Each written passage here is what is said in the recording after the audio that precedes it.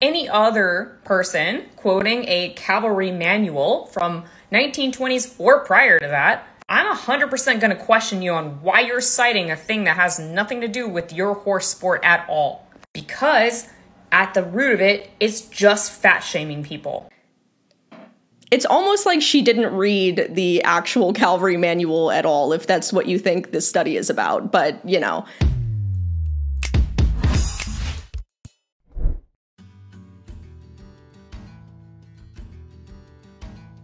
Hey bitch, and welcome back to another video of me talking about people I hate. Today's video is gonna be a little different. Why? Because I'm just gonna start making videos about stuff when people are just being blatantly wrong and or annoying. Recently, there's been an uptake, a trend in people wanting to quote unquote dismantle or trying to debunk the 20% rule because it hurts their feelings. It's all fat shaming, just fat shaming. You're just fat shaming them. I love that. But before we get into it, I have to say a huge thank you to this video's sponsor, which is Animal Nutrition Calculator. If you're unfamiliar, Animal Nutrition Calculator is the most amazing premium online site for figuring out and tailoring your animal's nutrition. All of Animal Nutrition calculators are $3.99 to $4.99, so literally cheaper than a cup of coffee, and you can understand all of your animal's nutritional needs and requirements no matter what food you feed them within just a matter of seconds. It's literally one of the most useful tools ever. If you have animals, this is essential for you. All of their calculators are backed by the most recent and relevant veterinary data regarding nutrition, so it is just absolutely optimal and perfect for you and for your animals. The website and the products really speak for themselves. That's why I opted to be a brand ambassador for this company. I truly love it. I use it for all of my animals. So it's super amazing, super essential. You guys can click my link down below. The first 100 people get a 25% off discount with code LINK25. Thank you so much again to Animal Nutrition Calculator. Let's get to it. I venture to guess that the biggest reason why people want to disregard and dismantle the 20% rule is because it hurts their feelings. That's really the only answer or reason I can think of. Just because something is subjectively offensive to you does not mean that that's an objective fact. And I'm so sick of people saying otherwise. Really, I've seen mostly fat positive, body positive influencers in the equestrian community that have started coming out saying that the 20% rule is fat phobic, and let's talk about why it's not. And this is not exclusive to plus size riders. For example, you could be a child trying to ride a miniature horse, but you just so happen to weigh more than 20%, which would mean that you are wrong for that horse and you shouldn't be riding them. You need to move up. The 20% rule has been around for over 100 years. And it only recently became controversial with the body positivity movement, where now every single thing is fat phobic. Every single time someone calls someone out for something, you're fat shaming. Again, I want to reiterate, being more than 20% of a horse's body weight does not equate to you being fat. I'm too big. I'm more than 20% of a lot of horses' body weights that I would not be able to ride, and I'm 130 pounds. This is a really funny article, and this is a perfect prime example of what I've been seeing lately. There's a lot of places, news organizations, rider forums and blogs, and even equestrians, which is super embarrassing. And really what people are trying to say to debunk the 20% rule is that this is outdated because it stems back to the cavalry manual in the 1920s. Which is quite hilarious that people say that, because we do have so many studies, veterinary studies, that still support this over a century later. People just want to turn a blind eye to it, and instead of doing any research at all. They just regurgitate what the next body positive person says, that, oh, it's fat phobic because we don't have any new data. It's just the Calvary manual of the 1920s, which is incorrect. And you look foolish for saying something so stupid. But what's so funny, every single article that I have seen or blog post or whatever, they always end up suggesting towards the end, well, yeah, the 20% rule is actually correct, but it's just not correct for some horses. And these conclusions, again, are based off of no data, no peer-reviewed studies. These are just people's opinions. That's my opinion! Anyway, I figured we would watch a video of some horse influencers on TikTok. And this is, again, a very common thing. I'm not trying to call out these individuals specifically because they're just regurgitating this nonsense that's not backed by any veterinary data. All over TikTok, I've seen many people do it, not just them. I'm only using this video as an example. So don't go hate on these people. They're just unknowledgeable. They don't know any better. But let's watch. 1920 Calvary Manual is when somebody is fat shaming somebody on social. You know what I find really ironic about this whole 20% rule? So a lot of these people who are quoting this whole 20% rule, oh my god, you're gonna break your horse's back because you're too fat. Oh my god, you're too big to ride. You're hurting that horse, oh my god, because you're too fat. It's all fat shaming, A. And B, no other horse sport has anything to do with cavalry anything other than eventing.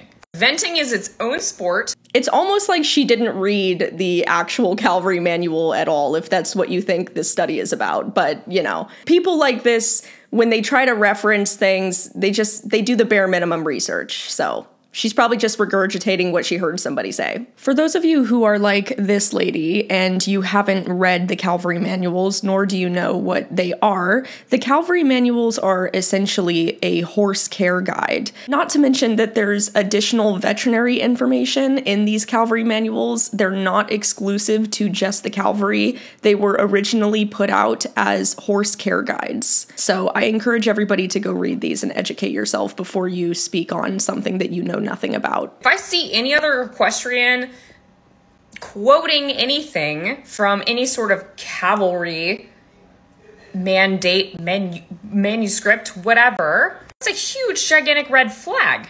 Sport was not born out of cavalry trials like eventing was. That's the entire reason that cross country exists, is to simulate a battlefield to see how your horse would perform.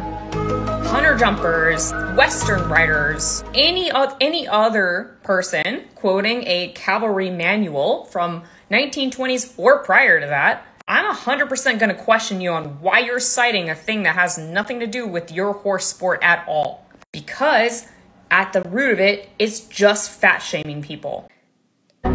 Again, I mean, she didn't even read the data at all. It's very obvious she didn't even read what's in the Calvary manual. This is the equivalent of saying that sugar is actually good for you, you guys, because the original study on sugar in 1967 being bad and being linked to cardiovascular issues was way back in 1967. So who's to say if that data is legit anymore? As if we don't have 1,000,000,001 other studies surpassing that still support that same data in the same similar findings. This 20% rule is ridiculous. And also, like, you're speculating on people's weight and the horse's weight that you don't know on social media. I don't know in what world that is helpful, but it's not in one that I live in. Okay, so let's talk about this point of you're just speculating that a person is too big. It's very obvious when someone is too big for a horse. You have to be actually stupid with an IQ in the single digits to look at someone who is blatantly too big to be riding a horse and say, well, that person is like half the size of that horse, but who knows? They could weigh within 20%. I'm sorry, when did we just start, advocating for people to be dumb and stop thinking and using their brains? You can 100% tell if someone's too big to be riding a horse. If I see a grown man like Dale Brisby riding a miniature pony, yeah, you can pretty safely assume that he's too big.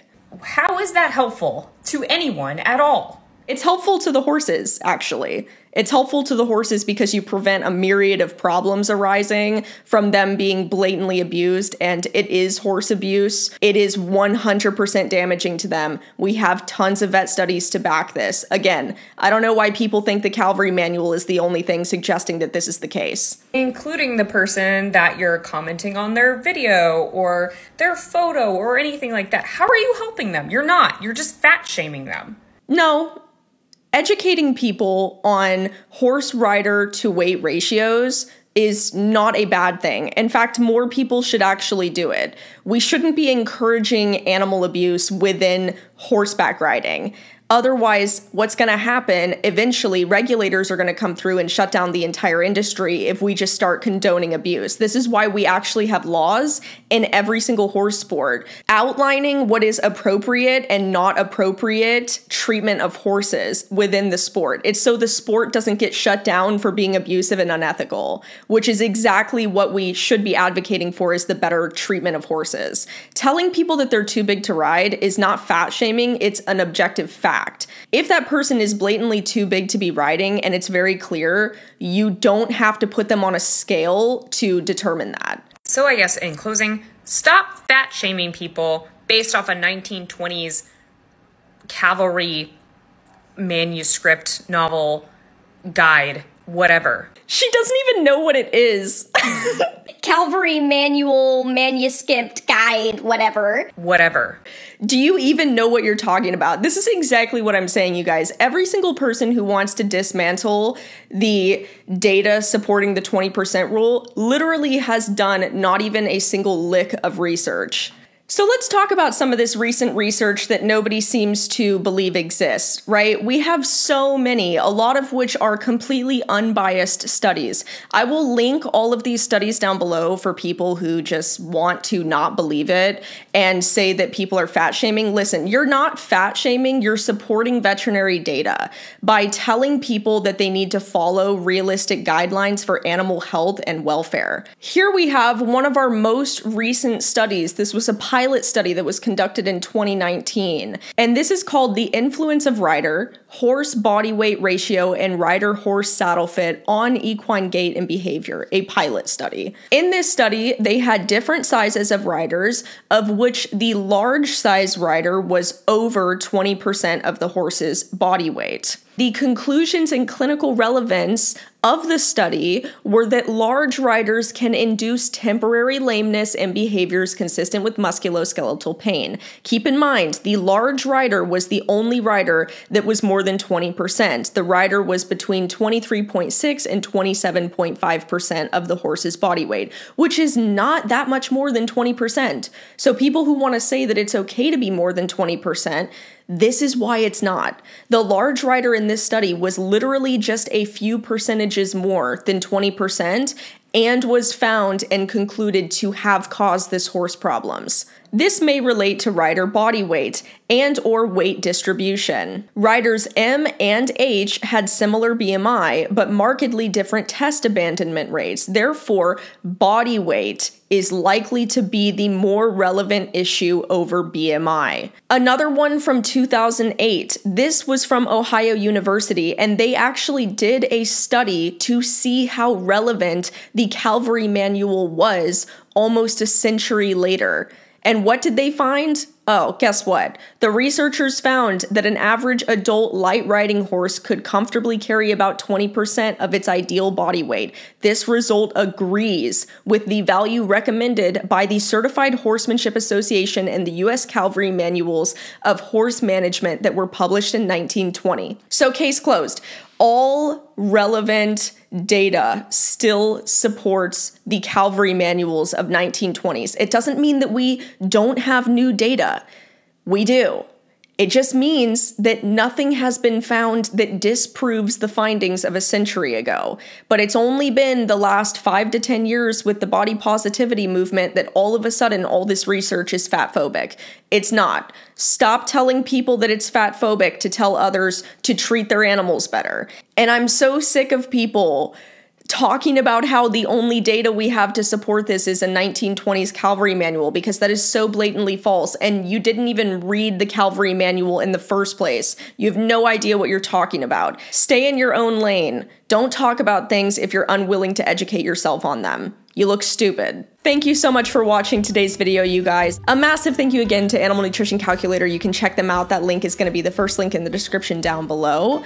Yeah, I'm sorry. I know this video was a bit harsh. I'm just so sick of people spreading misinformation that could actively harm animals, and also it's just blatantly incorrect. All these people who want to pretend like the 20% rule is just outdated and fat phobic, they should be called out too.